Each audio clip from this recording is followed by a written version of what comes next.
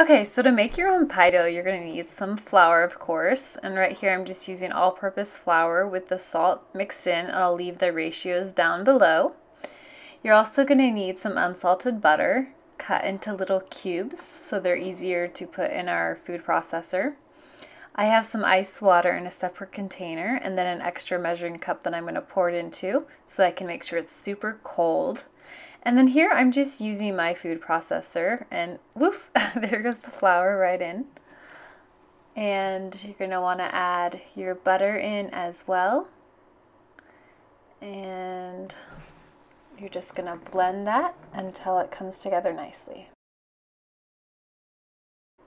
Okay, so now if you look at it, you can see how the butter has really combined with the flour and it's making almost kind of like these little pea-sized shapes, and that's exactly what you want to happen.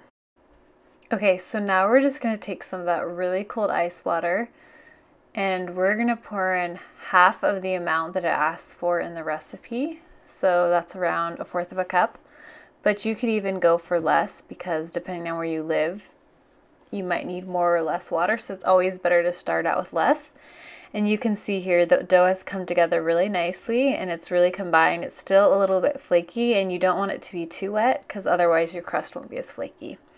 So here we have our saran wrap, and all we're going to do is just cut that dough in half so that there's going to be 2 discs to go in the refrigerator.